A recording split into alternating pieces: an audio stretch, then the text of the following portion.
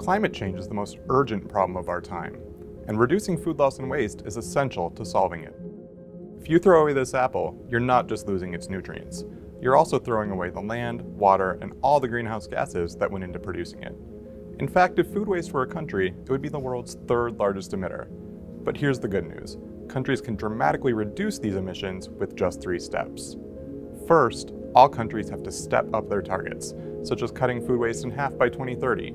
So far, fewer than a dozen countries have adopted this goal in their national climate commitments. Second, countries must measure current food waste to figure out where to focus their efforts. And third, countries have to act on what they've learned. The best course of action is going to vary by country. It could be improving harvest practices, making food date labels more accurate, or increasing donations to food banks. Ultimately, reducing food loss and waste is a triple win. It's good for the economy, it fights food insecurity, and will help countries accelerate their climate action.